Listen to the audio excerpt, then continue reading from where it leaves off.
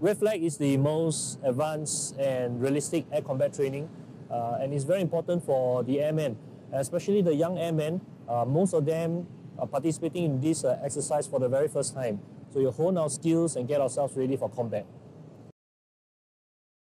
Overall, our airmen has done very well in this exercise. The learning curve is no doubt very steep for many of the young airmen who is for the very first time interoperating together with the United States Air Force as well as the participants in this exercise for the very first time. I want to thank the United States Air Force as well as the Red Flag staff for putting this together so that we are able to pitch our skills as well as our competencies against the very best in this Red Flag 21-2. Frankly, the COVID is still rampant. It's still something that we don't deal with it in the past exercises that we were here.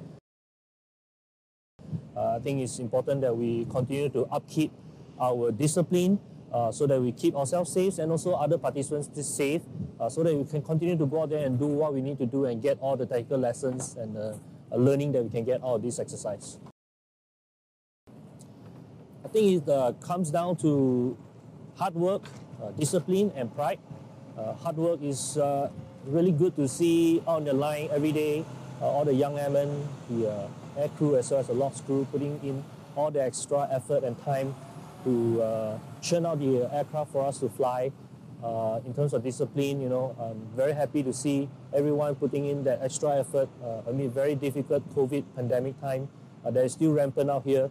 And lastly, I see a lot of pride. Everyone on the flight line is beaming with confidence and pride. Just very grateful to have this opportunity to be here. The exercise is a valuable opportunity for our airmen and women to hone their competencies in a realistic training environment, along participants from other air forces. The training was made more realistic by having a dedicated adversarial force employing advanced tactics and electronic warfare. Stringent safe management measures for COVID-19 were put in place to ensure that our personnel and other participants were able to train safely, such as wearing of masks, safe distancing, cohorting, and reduction of physical interaction with other exercise participants.